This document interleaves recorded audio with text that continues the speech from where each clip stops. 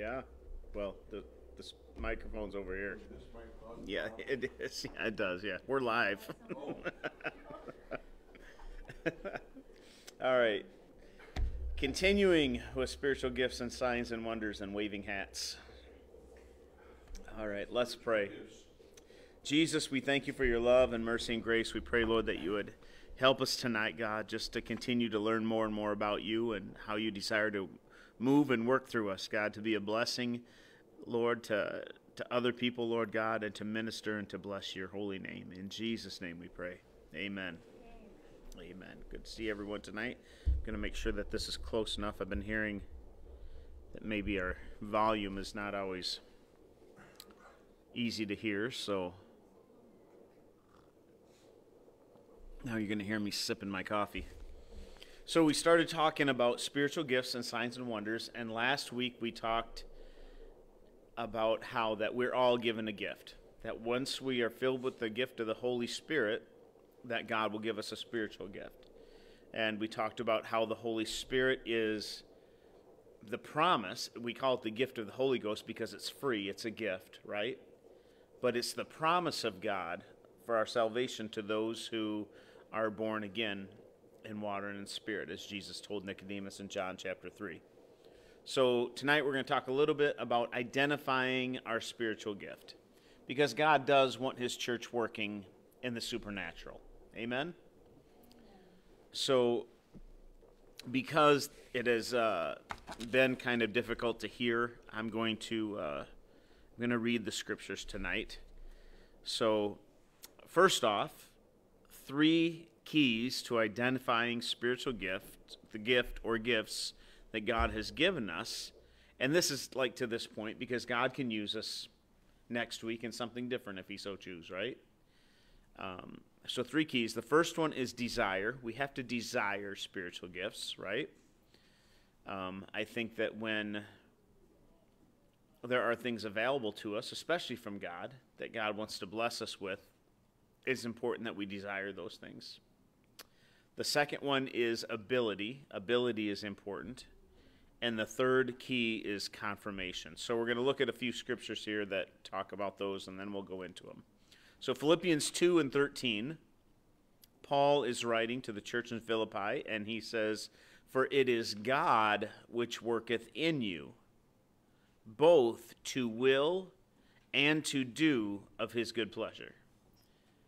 So it's God that works in us to help our will, to want to have the will to do, have the will and the ability, or the to-do part of his good pleasure, right?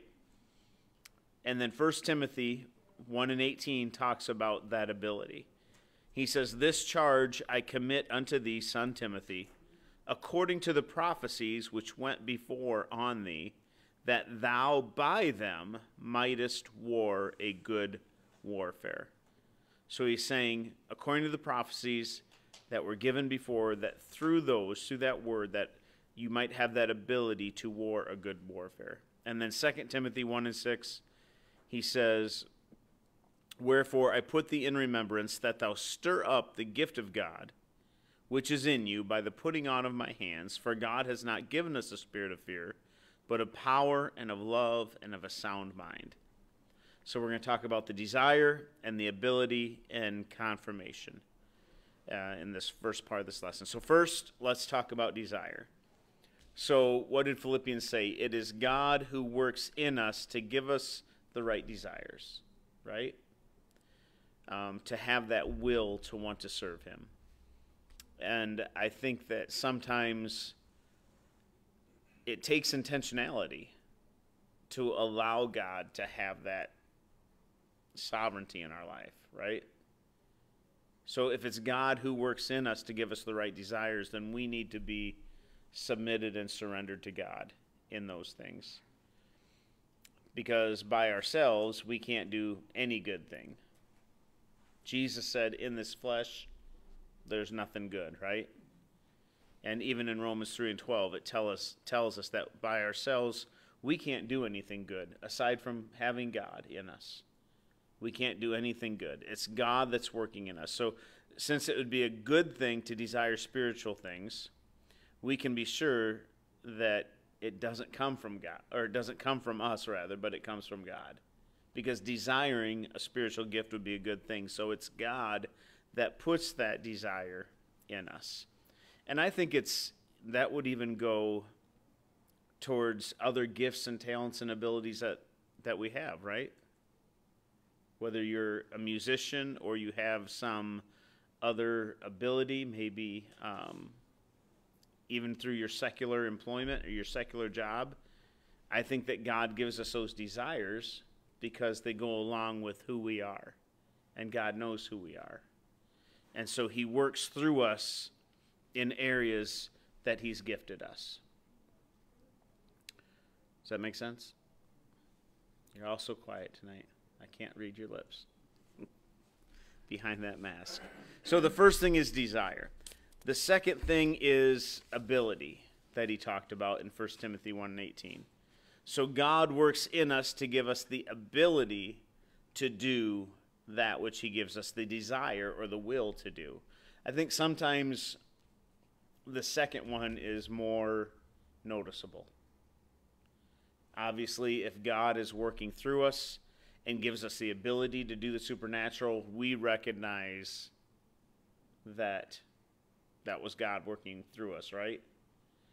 But what about looking back one step just to that desire? I think it's important that we understand. Have you ever desired something of God, but you weren't sure, is this just something I want? Or is this God giving me the unction to want that?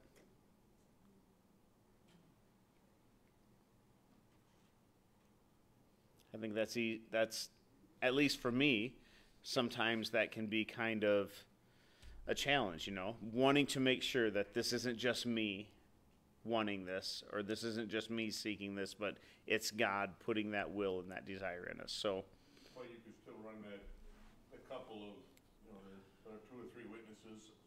Someone might say something, that by about it and confirm.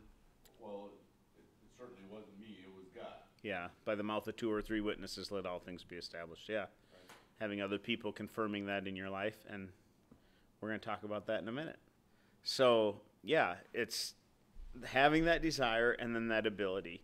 Because God wouldn't give us a desire to do something and then refuse to give us the ability to do it, right? God's not like that. He's not going to give us that desire to operate in a spiritual gift or in a certain area of his church and then refuse to give us the ability to do it. But how often do we find ourselves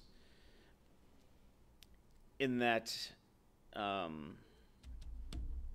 it's going to sound harsh, but in that faithless scenario where we see there's an opportunity to be used of God, but we're like, oh, is God going to use me in this?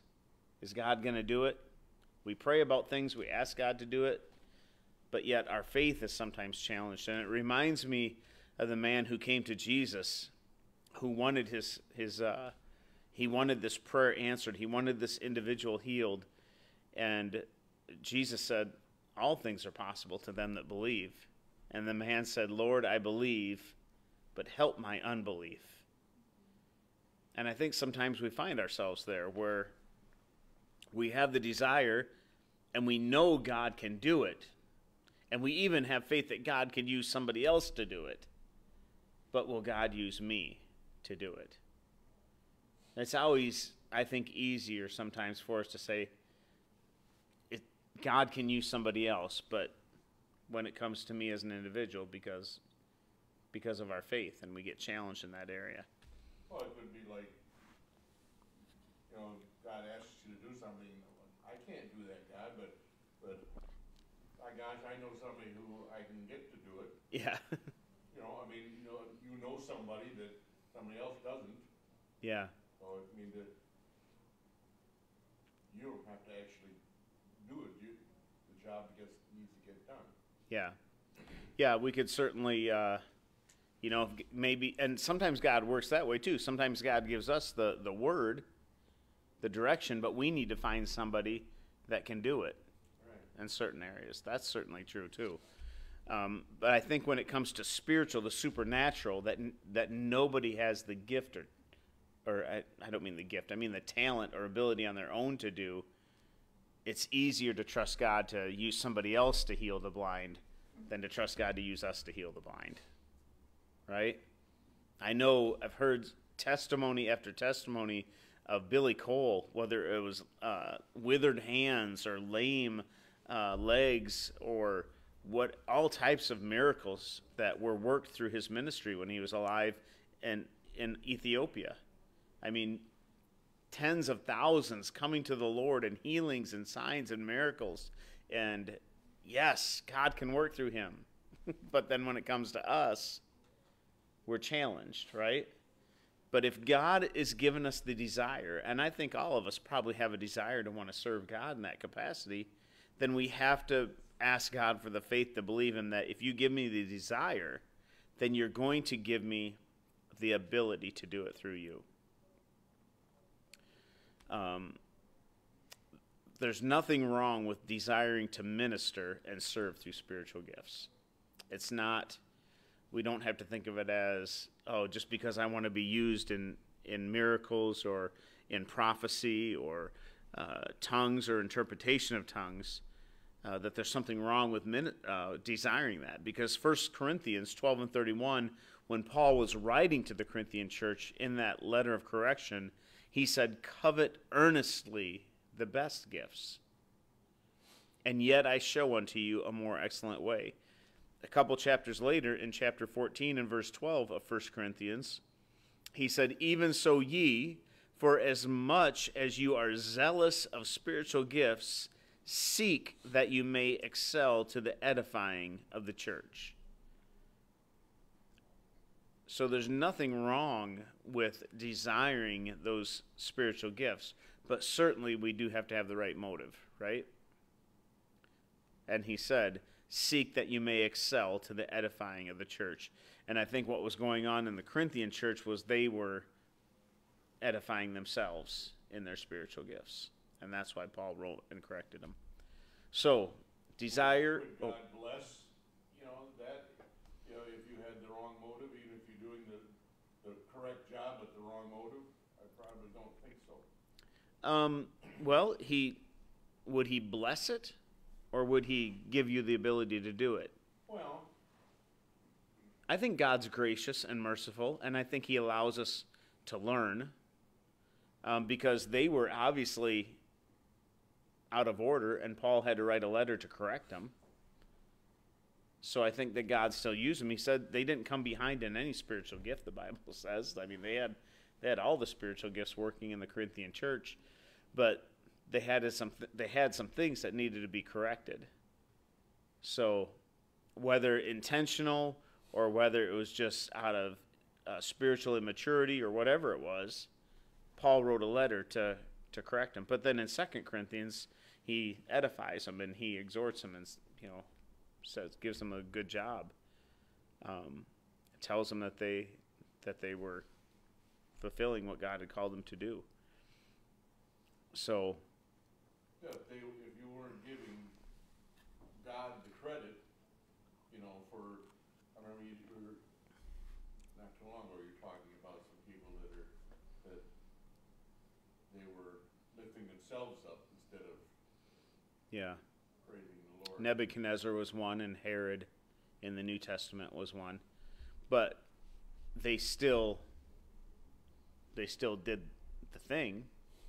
It's just that they took credit for it, so then God judged them. Yeah. Right? So Right. Well, Nebuchadnezzar was speaking, and that's when he got exiled into the wilderness, right? And he acted like a beast, and God humbled him. And Herod wasn't so lucky. Herod died from it. The Bible says he was eaten up of worms because they said it's the voice of a God and not a man, and he took credit for it. And so that was in the New Testament. He died from it. So don't you think that God knew their motive Oh, I'm sure he probably did. Yeah. beforehand? Right. But he still gave them the ability Let's And the opportunity. and the opportunity.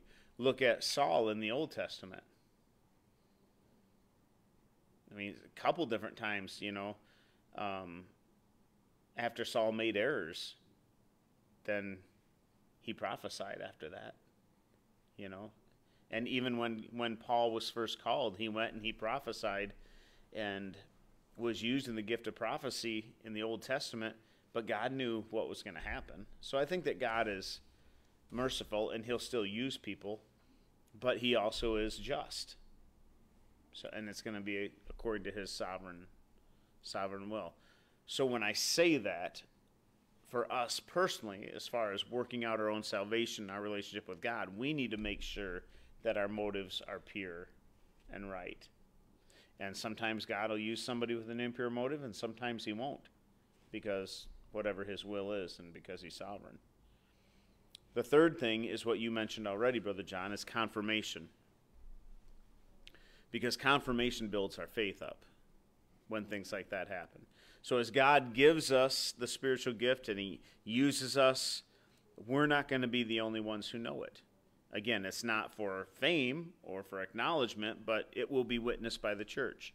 The Lord worked with the early church, the Bible says, confirming his word with signs following. So when they would preach, God fulfilled what they were preaching with signs following.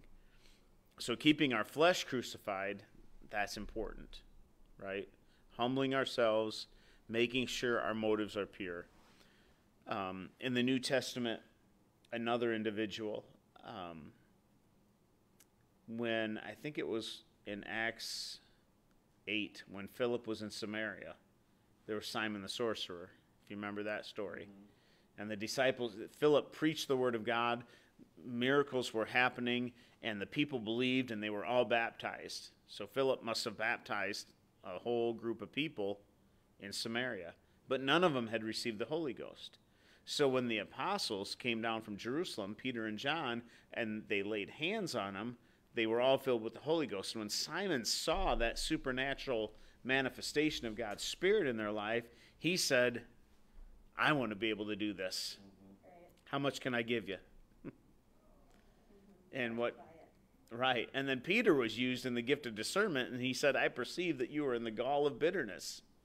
And he prophesied over him judgment. And what did Simon do? He repented.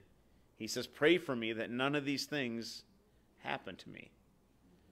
So I think that even him coming out of that lifestyle that he had, it was probably challenging. He just didn't have a lot of understanding.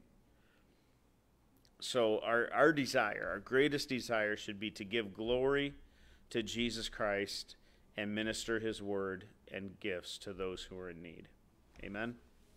Because God has given us all a gift.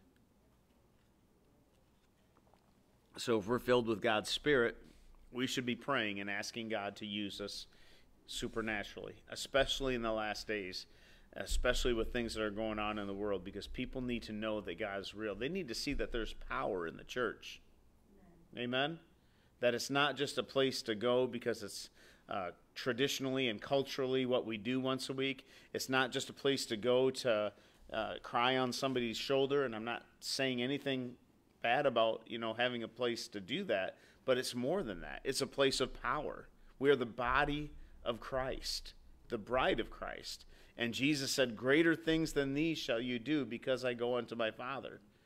And when the New Testament church was growing and thriving, and we're going to talk about that in a little bit, it was because there was miracles and signs and wonders confirming the word of God. And people saw, hey, not only are these people preaching to me good, moral, encouraging things, but there's a supernatural sign following that. So before we get in the New Testament, let's just look briefly at the Old Testament. There's many times that the words signs and wonders are mentioned in the Old Testament. A lot of it is when God was delivering Israel from Egypt, and I love the story of the Exodus. Exodus is probably my favorite Old Testament book to read. He said, the Lord told Moses in Exodus 7:3, he says, I will harden Pharaoh's heart and multiply my signs and wonders in the land of Egypt. So what did he do before the before Israel was delivered out of the land of Egypt. Hardened Pharaoh's heart. Right. And what were some of the signs and wonders? You remember any of them? I remember I used to. So the first one was the snake. The first one was the snake. Or The was it the? well, not, I'm not talking necessarily about the plagues. Oh, gotcha. He did use the 10 plagues, but he did use other signs and wonders. So the burning bush. That was one of the first ones in dealing with Moses, right? And his hand turning to leprosy and then Right. turning back. Yep. The rod in his hand, like you mentioned, turning into a snake when he threw it down, then picking it back up. And then eating the rest of those snakes. Well, that was before, though. Before he did it just for Moses, and then he did it in front of. Pharaoh. Right. I think those plagues are so, and we studied and went through those before together. Those plagues are so interesting, and the symbolic spiritual side of that, especially since a lot of those were gods that Egypt worshipped. Right. And some of them, you know, the Egyptian sorcerers could replicate, and some of them they couldn't, right? And so what was there? There was lice, there was locusts, there was, and I'm not going in the right order, there was frogs. When Moses made his staff a snake and the sorcerers made their staff snake, but didn't his snakes devour theirs? It ate the other two or three or however many there were, yeah. Yep, and still that alone didn't do it. So, yeah, there was boils, there was darkness. And then you said, you know, the God hardened Pharaoh's heart. So, I mean, it looks like he intentionally wanted Pharaoh not to let Israel go. Mm-hmm. I think that, so there's two different ways to look at that. And I've looked up that word before, and again, I'm not saying this is an absolute, but I've gotten the impression from reading those situations where somebody's heart was hardened, it's where God put circumstances there and opportunities, but God knew the choices they were going to make. And so, because of who he already was, it made him even more difficult, more upset, because of his attitude that he already had. The other side is that that God did do that intentionally to show himself in his power and his might and all of those signs and wonders. Because Pharaoh, you know, said, okay, go, you know, and then he changed his mind. Mm-hmm. It was. And the Bible uses that he hardened his heart again. Yep. And it was up until, I think, the third plague that they could replicate, and then one of them coming up, I think it was lice, they couldn't, or the flies, they couldn't replicate it. And then they said, then his sorcerer said, this is the finger of God. This is God. So at that point, even his advisors were acknowledging that this was beyond them. So there were so many signs and wonders throughout that whole ordeal. And then it talks about it several times after the fact. And even in Deuteronomy 4:34, it says, or hath God essayed to go and to take him a nation from the midst of another nation by temptations, by signs and by wonders, and by war, and by a mighty hand, and by a stretched out arm, and by great terrors, according to all that the Lord your God did for you in Egypt before your eyes. So he repeated that in Deuteronomy. And then in Daniel chapter 4, Nebuchadnezzar, after the fiery furnace, Nebuchadnezzar confessed this. And I think it's so interesting that, to the best of my knowledge, Daniel is the only book where God allowed somebody else to have words that wasn't an Israelite to write down, because Nebuchadnezzar is writing this in the first person. So whether Daniel wrote down what Nebuchadnezzar said, but these are not the words of Daniel, these are the words of Nebuchadnezzar. It says Nebuchadnezzar, almost like he's writing it, the king unto all the people, nations, and languages that dwell in all the earth, peace be multiplied unto you. I thought it good to show the signs and wonders that the high God hath wrought toward me. How great are his signs, and how mighty are his wonders. His kingdom is an everlasting kingdom, and his dominion is from generation to generation. So he knew that God was a God of signs and wonders. And it's so interesting that his son didn't even remember or realize who Daniel was, hardly, afterwards when he reigned. So God definitely worked through Nebuchadnezzar. And even in the New Testament, Stephen in Acts chapter 7 refers to God delivering Israel with signs and wonders. In Acts 7:36, he says he brought them out. After that, he showed wonders and signs in the land of Egypt and in the Red Sea and in the wilderness 40 years. Daniel, after he was released from the lion's den, Darius testified, he delivereth and rescues. He worketh signs and wonders in heaven and in earth. Who hath delivered Daniel from the power of the lions? So all throughout the Old Testament, in each of those occurrences, signs and wonders refer to the miraculous, to that demonstration of the power of God. I know we've asked similar questions to this before, and we talked a little bit about it, but does anybody have a favorite in the Old Testament that God did some mighty work through either an individual or just by himself, but he did it as a sign or as a miraculous thing?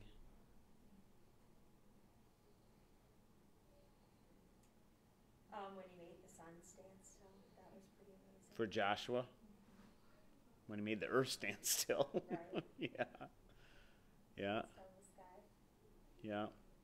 Think about that just for a minute. The Bible says that because the battle was raging long and they didn't want any of the enemy to escape, Joshua prayed, and the Bible says the sun stood still in the sky, which we know the sun doesn't move. It probably is. I think people have gone back and counted back the days and figured out that we are missing a day. Yeah. So, yeah.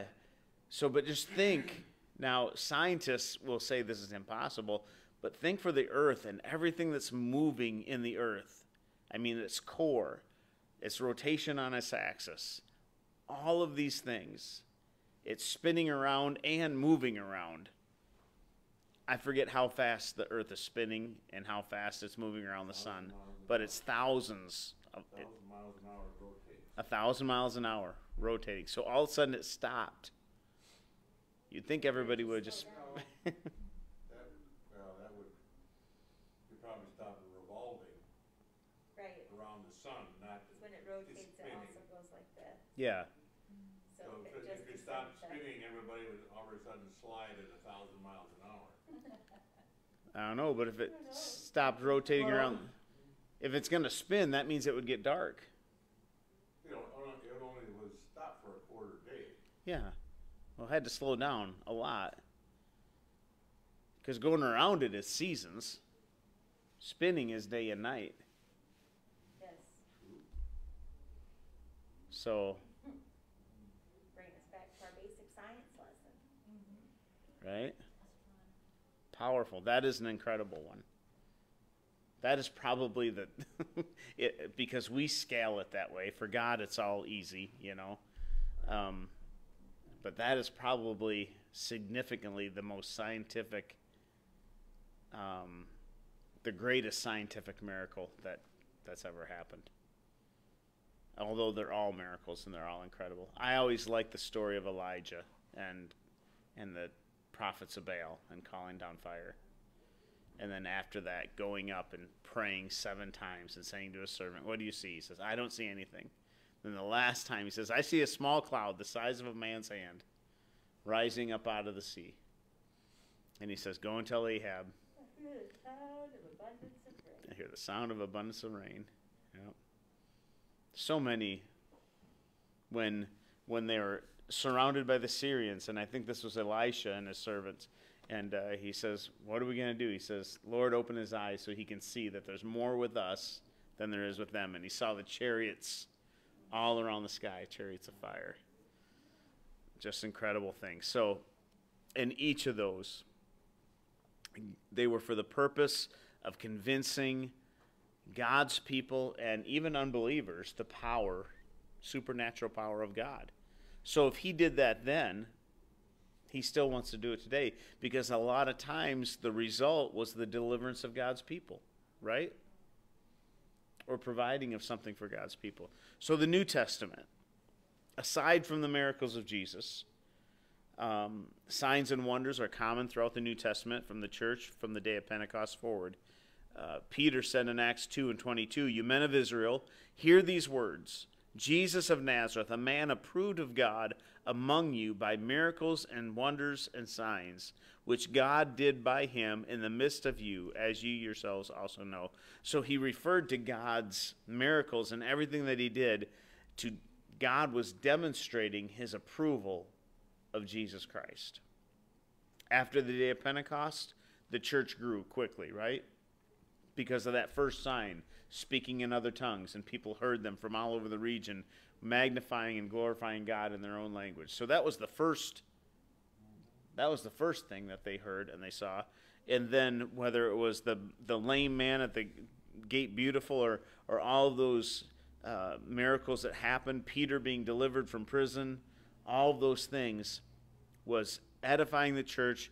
God was working among his people, and that was a major contributing factor of this growth. When they would go out and preach who Jesus was, God would fulfill his word with signs following.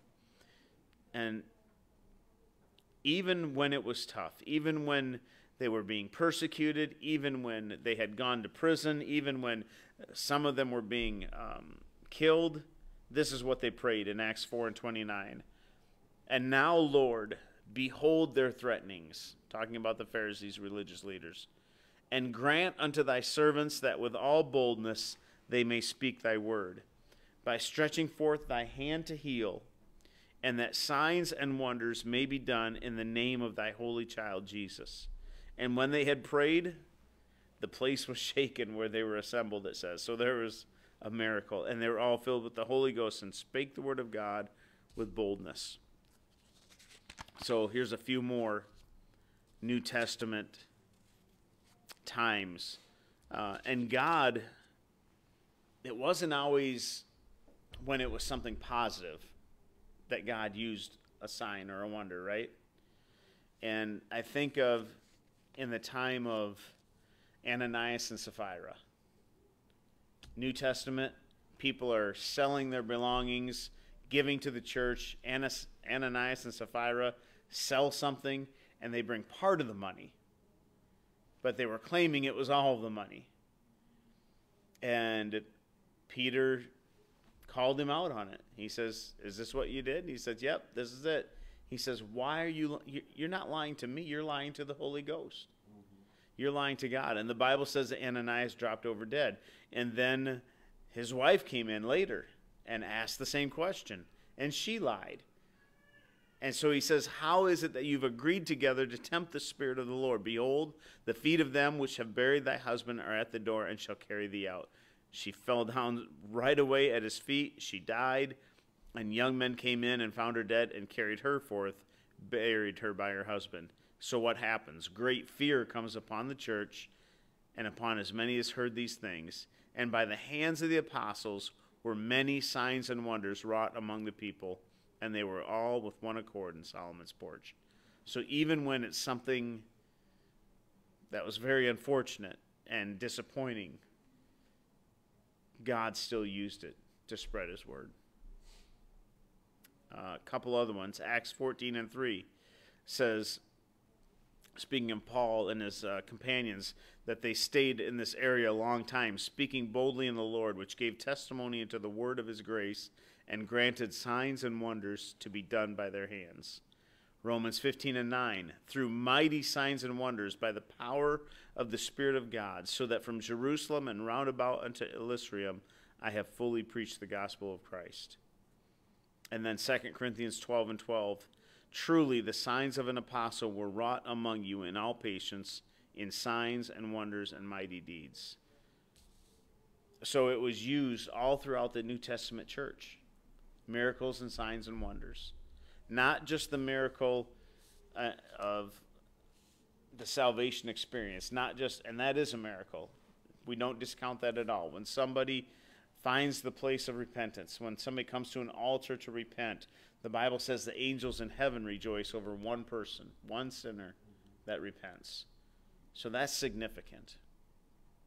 So when they receive the Holy Ghost, baptized in Jesus' name, that is a supernatural thing, right? So that's a miracle. Not a miracle like we often think of miracles, but it's a miracle in their life. God gave them a new life.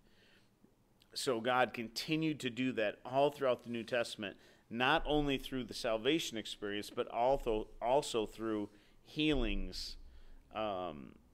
Like we mentioned, the man at the temple gate, when Peter and John are about to go in, and they see this man laying there, and he's looking to them for money, right? You ever seen somebody and you gave him somebody in need? That's what this person was doing. He was begging. And Peter said, I don't have any gold, I don't have any silver. But what I do have, I will give you. In the name of Jesus Christ, stand up and walk. And so he took him by the hand, right? And he lifted him up, and he went into the temple leaping and praising God. There was another instance where Paul did something very similar, because he looked at the individual and he perceived that he had faith to be healed. So there's two miracles right there. God gave Paul the gift of discerning of spirits, and so he could discern that this individual had faith to be healed, and then the gift of healing, so the man was healed. So it has a role. It is important. It's used in the confirmation of God's word. Is it wonderful if somebody gets healed? Absolutely it is. But it's not only just for the individual and so that their infirmity is taken care of, or their weakness or their sickness or whatever it is, but it's also so people can see that this is God, and this is God who's doing this. In Hebrews 2 and 3, the writer asks a question. He says, how shall we escape if we neglect so great salvation, which at the first began to be spoken by the Lord, and was confirmed unto us by them that heard him? God also bearing them witness, both with signs and wonders, and with diverse miracles and gifts of the Holy Ghost, according to his own will. So he gives the realization that these gifts, yes, they're to help the hurting, but they're not only to help the hurting, but they're also to help our faith, because we need that. We've talked about this before, but anytime I think that any of us have experienced something in God, whether it was in a church service or whether it was while we were by ourselves or whatever it was, did that do something to your faith? Faith-changing experience that God did something miraculous? I know for me it did, but on the same side, can we live off that one experience? Right. What's that? You have to create relationship. You have to create a relationship with God, right. But he's allowing those things to happen because he wants the relationship, and he does want to increase our faith. He wants to build up our faith and draw us closer to him. I think that sometimes there's nothing wrong with looking back to those, if we're struggling in our faith, looking back to a time, or maybe using that time with somebody who's brand new in Jesus, has never heard it before, to share that testimony with them to help build their faith. So I'll use this last verse here in John chapter 20 and 30. This is a powerful verse about New Testament miracles. It says, and many other signs truly did Jesus in the presence of his disciples, which are not written in this book. But these are written that you might believe that Jesus is the Christ, the Son of God, and that believing you might have life through his name. That's powerful. Many other signs Jesus did in the presence of his disciples, and they're not written in that book. Maybe they're written in one of the other Gospels. But John is also the one that said, even if everything was written, I don't think the world itself could contain the books. Right? So he says, but these things are written. Why? That we might believe in Jesus Christ as the Son of God, and that believing we might have life through his name. So his concern has always been more about our eternity than our physical situation. Would it be wonderful if we could just through the power of God walk through the mineral clinic and heal every person in there? Absolutely it would. But I think that if God always healed everybody, what would happen? Because we're human. Come see, come saw. Yeah. Nonchalant. Just expect him to do it. Like air, like breathing. Expect it just to be there, right? But they're written that we might believe. So sometimes God does things just on a whim, just because maybe it's never been done, or maybe it's never been done for that person, and he's wanting to encourage our faith. As we saw in the Old Testament with the sorcerers of the Pharaoh, the devil also will attempt to amaze us through counterfeit miracles.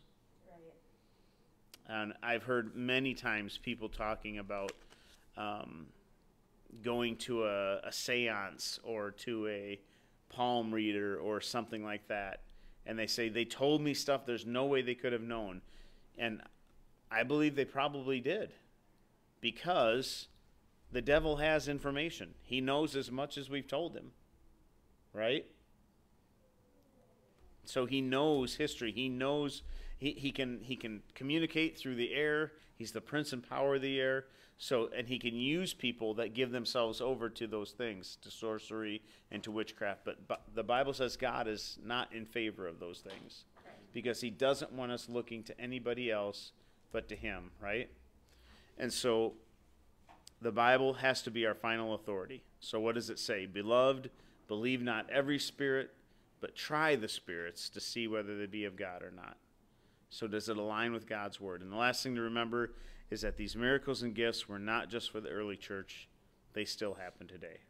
Amen?